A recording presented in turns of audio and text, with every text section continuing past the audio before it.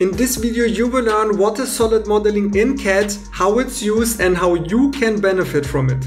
And the following lesson is just one module out of my new free surface modeling introduction course for beginners. And this course covers all the basics and fundamentals, ensuring you excel in surface modeling. Starting with explaining NURBS and CAD, you will dive into the key principles of continuity and tangency. Through hands-on exercises, you will master surface modeling techniques by modeling objects like a shampoo bottle and cylinder connections. Additionally, you will get mindset training to tackle complex projects and solve common problems like smoothing surfaces and working with lofts. And as a grand final, there's a special section on how to model a product design from scratch with all the learnings. So enroll in this free course today and start your journey in surface modeling with plasticity. So check out the first link in the description box next to the video, and now let's dive into this tutorial.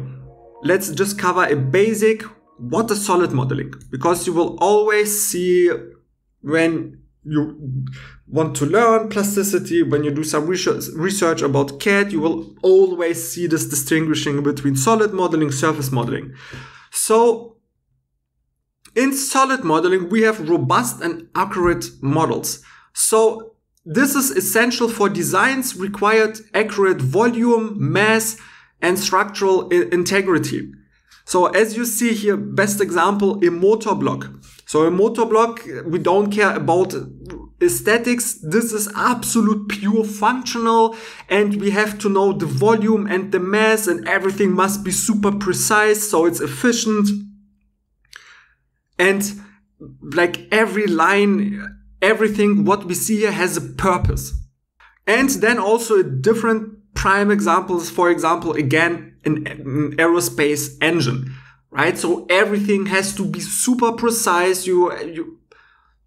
It has to be manufactured. We need accurate volumes and all that kind of stuff. So this is needed for the manufacturing process because it provides necessary information for processes like 3D printing, CNC machining, etc. So again, when you work with solid modeling, you mostly have a lot of control over precision, over dimensions. And this is, yeah, for CNC, 3D printing, and other manufacturing processes. Again, I'm not from that field, so I might say a lot of things not super accurate and correctly. So if you're watching and thinking, oh yeah, he doesn't know what he's talking about and blah blah, then yeah, please feel free to correct me. But this is just in a very basic terms. And also, solid modeling is used for precise structural design. So it's essential for designs required accurate volume, mass, and structural integrity. I think I made here a little mistake, but doesn't matter. So when you also have solid modeling, again, you can do a lot of analytics with it or tests for how strong is this part. So as you see here, so of course we can't do this in plasticity. It's also not for that. But if you go into this professional manufacturing software, there's a lot of analysis and testing and all that kind of stuff.